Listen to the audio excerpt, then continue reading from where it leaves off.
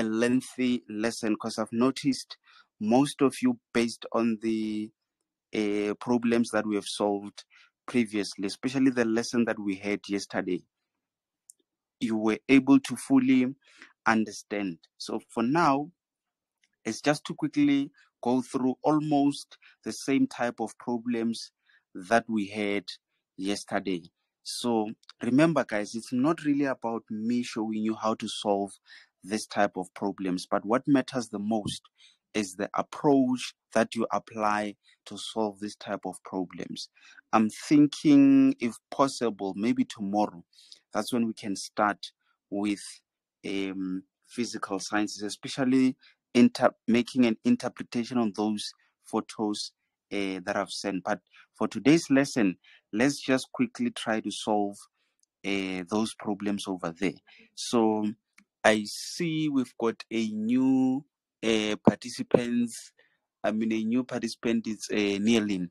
Neilin, welcome to my lessons. It's unfortunate you joined at that stage where we have done the basics. So now what we do is to solve for exam type of problems. So guys, I'm going to quickly write down the first question, which is 1.1, and it's x, that x plus 1, it's equated to 0, and that question is allocated 2 marks. So guys, in mathematics, especially question 1, that's where you are expected to do more of solve for x, simplify, solve for x and y simultaneously, and again there's that one unique special question where they test the level of your understanding. So for today's lesson, we'll only be focusing on solve for x. Maybe on our next lesson we should focus on simplification. Then from there, move to solve for x and y simultaneously type of questions. Then from there, that's when we can focus on those special tricky questions. So guys, remember, I'm only interested in teaching you the approach that you need to apply when dealing with this type of questions. So at all times, which is what I teach in my grade 10 lessons. What is this, guys? This is an equation. Why am I saying it's an equation? It's because of that equal sign. So when you have an equation, what do? You solve. What are you solving? You solve for the unknown. In this case, what is the unknown? An unknown is a letter, which could be any letter from A all the way up to Z. But in this case, they chose to use letter X, which means the unknown is X. Hence, solve for X. What does it mean when the unknown is X? It means in the end, we must have X is equals to something.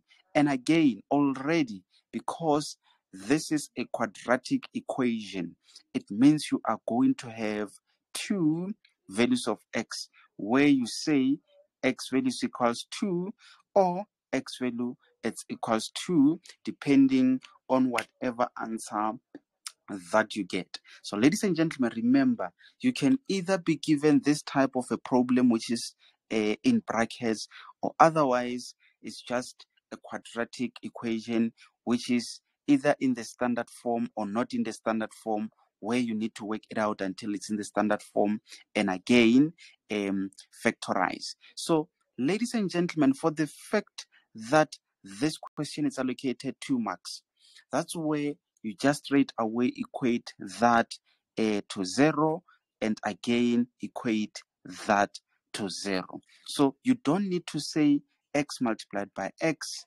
x multiplied by 1, that multiplied by that multiplied by that. Why?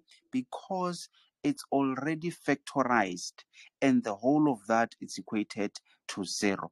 Only if it was equated to any number, which could be a negative number or a positive number, for example, -2 or maybe +10, then you were going to transpose and do that by that by that, this by this by that. But in this case, you've got 2 hints which guides you in terms of your approach to this problem. The fact that it's given 2 marks and again it's equated to 0, then you can just say x minus 3 is equals to 0, or x plus 1 it's equals to 0. Obviously, because we are solving for x, that's when you can say x is equals to, you transpose. Remember, when you transpose, you change the sign. When you transpose, ladies and gentlemen, you change the sign. Is therefore x is equals to 3, or x it's equals to negative 1. So for this type of problems, ladies and gentlemen, you are most likely to get your marks maybe for that first x value and also for the second x value. So that's how you are most likely to score your 2 marks. So guys, I'm not sure if you've got a question on that one, or otherwise was it clear and straightforward? Yes, sir. No questions, nay.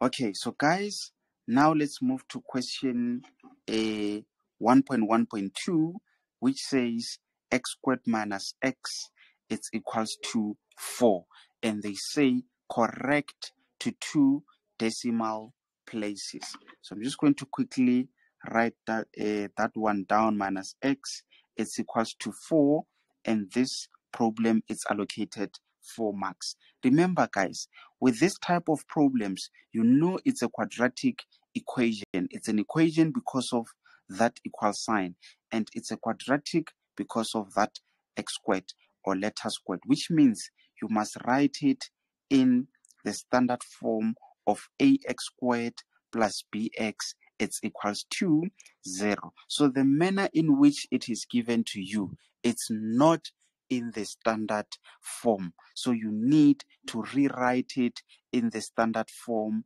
of that order, ladies and gentlemen. And remember, they said correct to 2 decimal places. For that fact, it means you must use this formula that I always say you must know by heart, guys. B squared minus 4ac all over 2a. So guys, at all times, when you are given this type of problems where they say correct to 2 decimal places, it means you must first write the given problem in the standard form. Secondly, you must use that equation, guys. So obviously, after you've written it in the standard form, you must have the a value, you must have the b value, you must have the c value. So guys, let's write that in the standard form. So obviously, that means you must equate it to 0. What does it mean when they say, or when I say you must equate it to 0? It means whatever that is on the right side of the equal sign, move it to the left. Move everything to the left and rearrange it in that order, which means you are going to have x squared minus x. Remember, you are moving that positive 4, which means it changes a sign to a negative 4, and this is equals to 0. Why did I have to move that 4 to the other side? It's because I want to have that problem in the standard form. Okay, so once it's in the standard form, I know I can apply that formula. Ladies and gentlemen, let's write it down. So it's negative b plus or minus square root of b squared minus 4ac over 2a. Guys, where is this formula coming from? It comes from that equation which is in the standard form, from that quadratic equation which is in the standard form. So what they did, they wanted to make the x the subject of the formula, and they ended up having that equation. That is the reason why this formula, it only applies to quadratic equations. It's because it was derived from a quadratic equation. So ladies and gentlemen, the reason why you have to write it in the standard form, it's because you want to simply identify the A value, B value, and C value. So that is the main reason why you have to rewrite that equation in the standard form. So obviously the A value is a positive, and again the whole of this equation is equated to 0. We've got the A, B, and C values, which means it is in the standard form. So the A value is 1, the B value is what? -1, and the C value it's -4. So now it's just a matter of substituting into that formula, which means we've got x, which is equals to negative at all times. When you substitute, put in brackets. Then you say plus or minus, square root of in brackets is -1. Remember that squared. That's where you are most likely to make a mistake of forgetting that squared. Into, what is our A, ladies and gentlemen? It's +1. What is our B? Our B, our B is -1 -4. A is 1. Our C value is -4. The whole of that is divided by 2 into A. So this is where you get to that stage where you need to punch all of this by firstly using a positive sign, get that value which is in a fraction form, edit that sign and use a negative sign, and then get the second x value which is in a fraction form, and lastly write your final answer in a form of a decimal which is rounded, correct to, that's what they said from the original equation, correct the 2 decimal places. So guys, can you punch the whole of this by firstly using a positive sign and let me know what answer you're getting?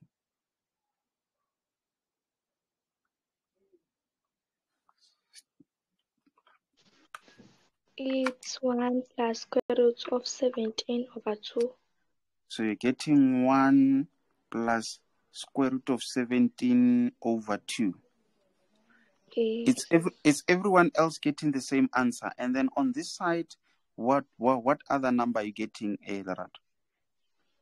It's 1 minus square root of 17/2.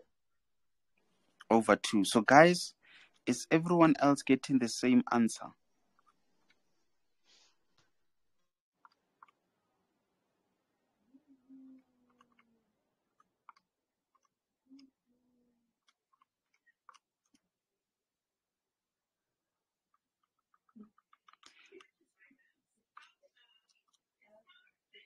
Okay, so Lerato, I'm also getting the same answer. So obviously, when you convert that to a decimal, you get -1.56 rounded to 2 decimal places. And then you do the same for that answer, which has a positive over there, and it's 2.56. It's rounded correct to 2 decimal places. So this is how you would solve for this type of a question, where you might score a mark over there for correct substitution, and again they might give you some marks for x values, and they might give you a mark for that simplification over there. So guys, before we move to the next question, are we all on the same page? Did you guys understand what I was doing over there? Nelin, is everything making sense to you? Remember, if you want to speak, somewhere in the middle at the bottom there's a button that you can click where you unmute to speak. So in case if you want to ask a question or make a comment, you can just do that. So guys, are we ready to move to the next question?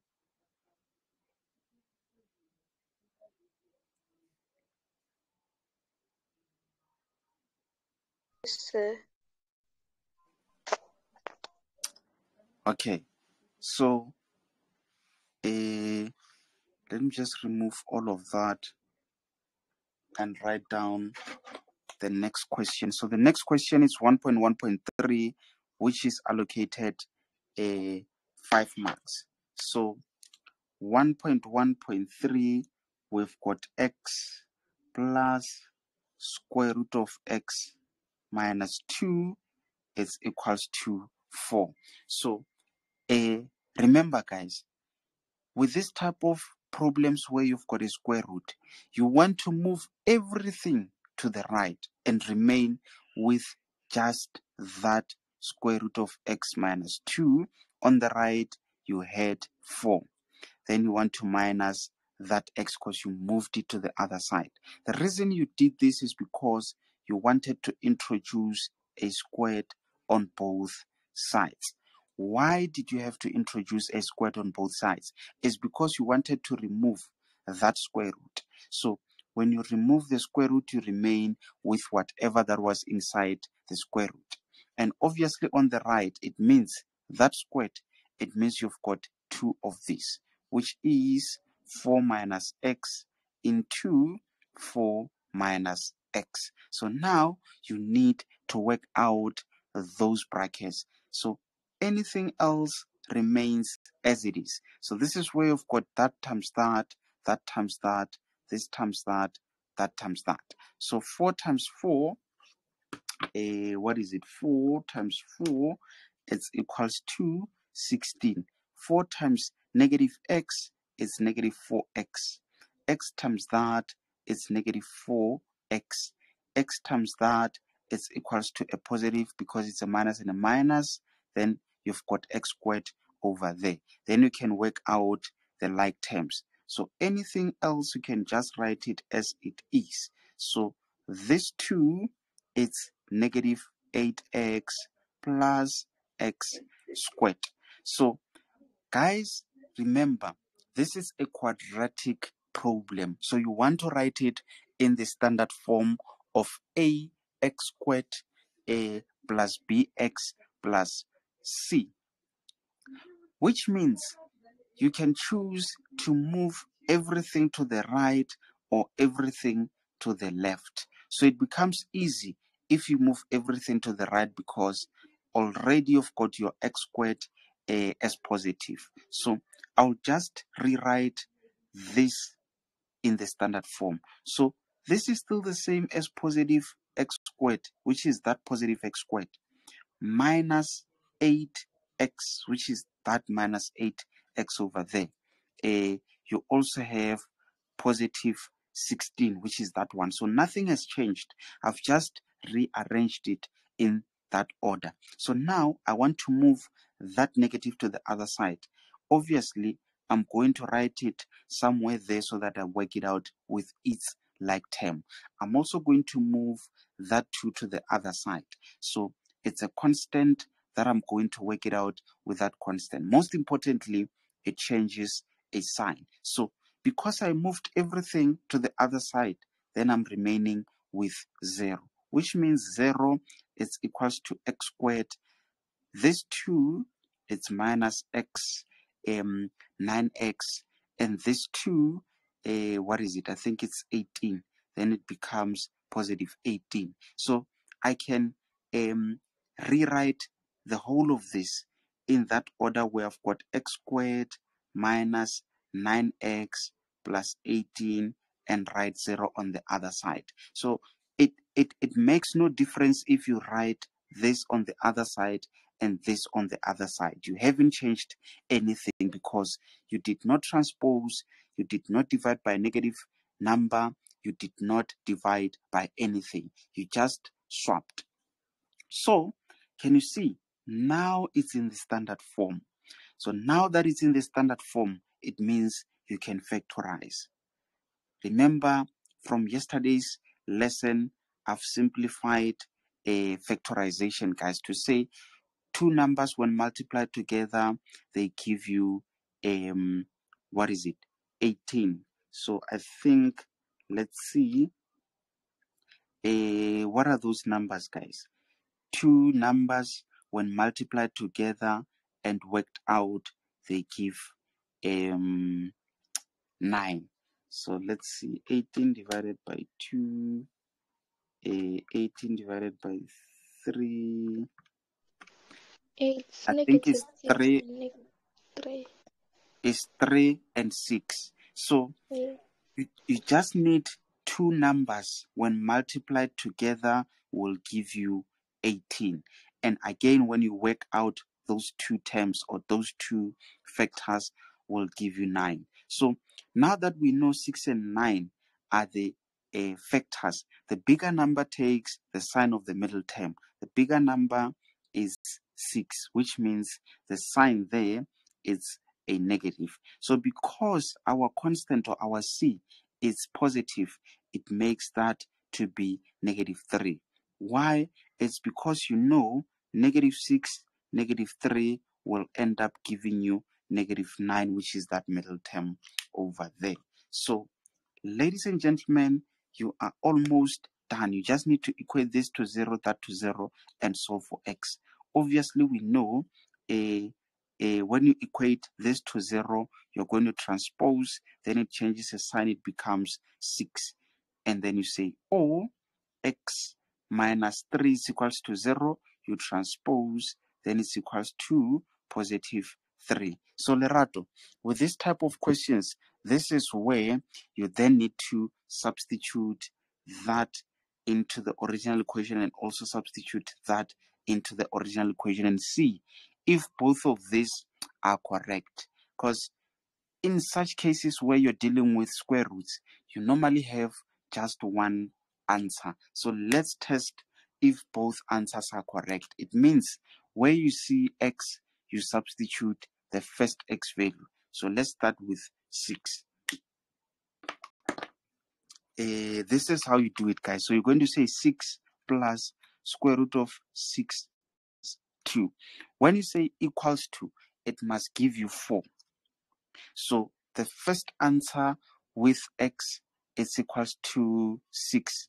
It gives me 8, which means x is not equals to 6. So that is where you see that type of a sign where they cross it.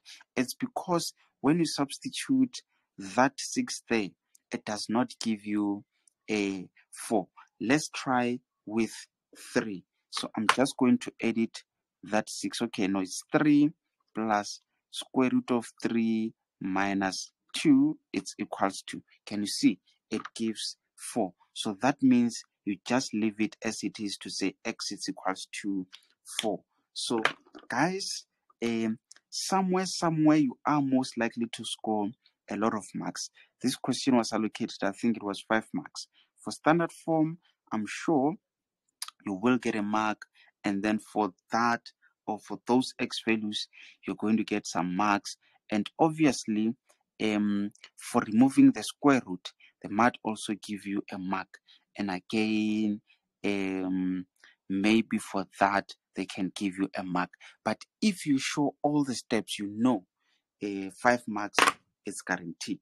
So guys, before we move to the last question, are you happy with everything over there, or do you guys have some questions?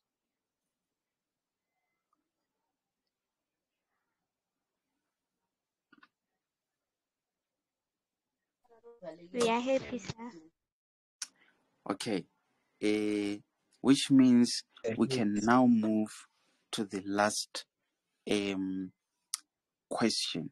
So for those of you who are attending this lesson for the first time, we've been doing this type of questions since the beginning of last month. So most of the guys in this group, they are now confident in terms of the approach and also how to solve this type of problems. It could be that you make minor mistakes, of which it's very much important that you notice those mistakes. And again, it helps when you make a mistake because you will always remember all types of mistakes associated with that particular problem. So it also helps me when we both make mistakes and notice those mistakes, because we know in the future we are possibly, we are most likely to do a similar mistake, of which if you have done it before, you will realize that this is a mistake and you will know how to rectify it. So guys, let's now move to that last question, which is 1.1.4, which is x into 2x minus 1 close greater or is equals to 0. And again, this is allocated 3 marks. And again, before I forget, guys, for those of you who are new to my lesson, remember, I record these lessons. So for you to be up to date, you can catch up on my website. So guys, without any waste of time, let's quickly solve for that problem. Remember, because of that sign, you know you're dealing with a quadratic inequality, and because it's equated to 0, then you won't have to hassle that much. And again, because it's allocated 3 marks, it's not really a complicated or a lengthy calculation. So you just say that times that and that times that. Remember, this sign, it changes when you divide by a negative number, but when you transpose or when you move the numbers around, it doesn't change a sign. So when you multiply that by that, you've got 2x squared. When you multiply, let's see, that by that, you've got negative x. Then you say this is greater or equals to 0. So I think this is also going to take us back to the first equation, where this is already factorized and you just need to work out, for example, in this case, the critical values. So just notice something, guys. Now that I've done this and I know it's in the standard form, remember the a value there is 2, the b value there is -1, and the c value there it's 0. So this is more like it's the same as 2x squared minus x plus 0 greater or is equals to 0. So that's why I'm saying my c value is 0 there, b is -1, and my a value is a over there. So now that it's in the standard form, it means I need to factorize. So obviously, when you factorize, it seems like it's going to take me back to that original equation, because to factorize this one, you need to take out common factor, which is x. Whatever that remains is inside. So this is greater than or equals to 0. So, ladies and gentlemen, this is an indication that this step was not necessary, because already this is factorized. Just so that it makes sense, guys, it's more like this equation. So I did not have to say that times that, that times that, that times that, because already this is factorized. So that's what I mean when I say that step was not necessary. But remember, it's not a deadly step. You won't lose any marks for doing that step. So that means we might need to find critical values. So obviously, you can say x is equals to 0. Or remember, you equate that to 0, that to 0. Or 2x minus 1 is equals to 0, 2x is equals to 1. Remember, you transpose and it changes the sign. Then x is equals to, you divide by 2 so that it cancels, you remain with x. Then you've got 1 over 2 over there. So these are your critical values which you need to represent on a number line.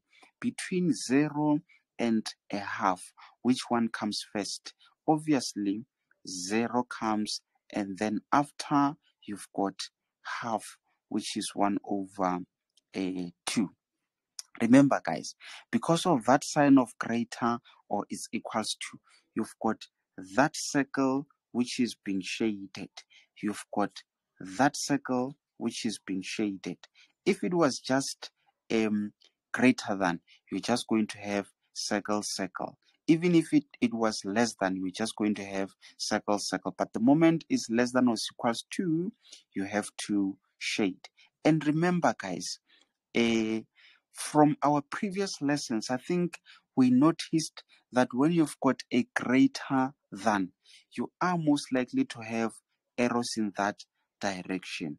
And when you have a less than, that's when you join those lines. And obviously, you've noticed how to represent your final x values. So let's just quickly run a test. So to run a test, let's substitute with values in that direction which are less than 0. Obviously, on this side I can use, let's say, -10. You can use -3, -1,000, -1,000,000, as long as it's a negative number less than 0. Then on this side, you can use any positive number which is greater than half, or 1/2. You can use +1, +2, +10, +30, 50, +1,000,000. So let me just use +10. So where do you use that? You substitute it in that equation which is in the standard form. So you can say in brackets -10 close open 2 into -2 minus 1 you close. So can you see on this side you get positive values.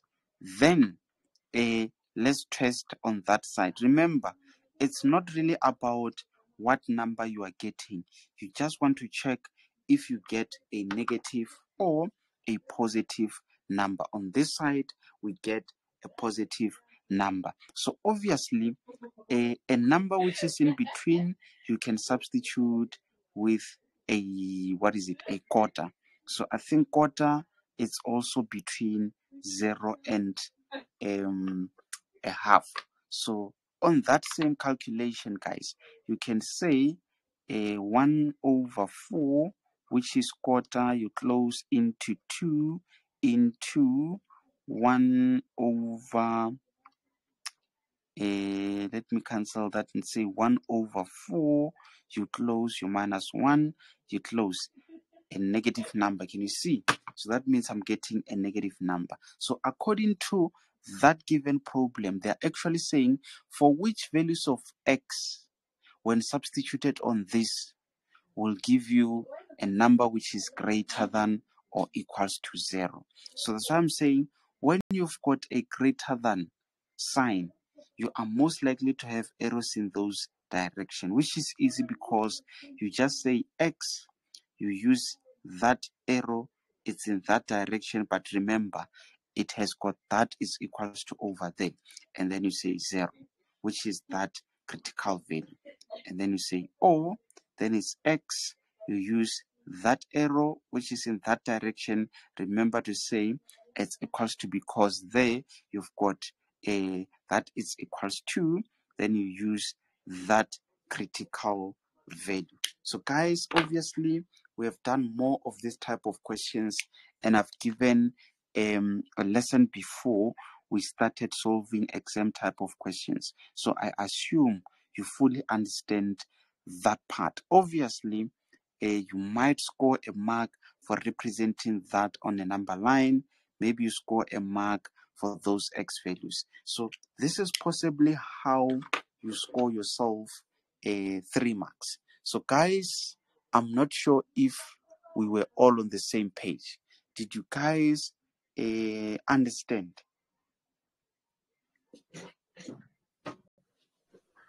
Yes, sir.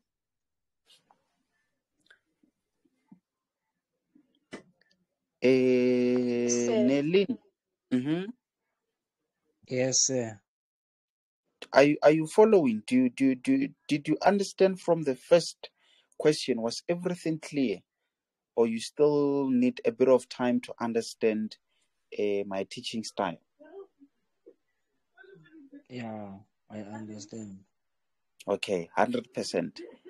I think, who was it? Was it Lebu? Did you wanted to ask a question?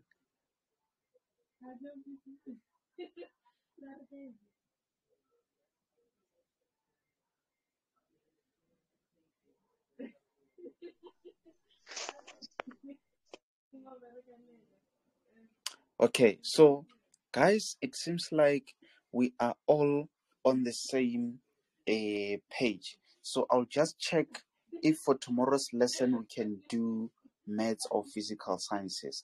But otherwise, thanks for joining, guys. I hope you enjoyed as much as I did.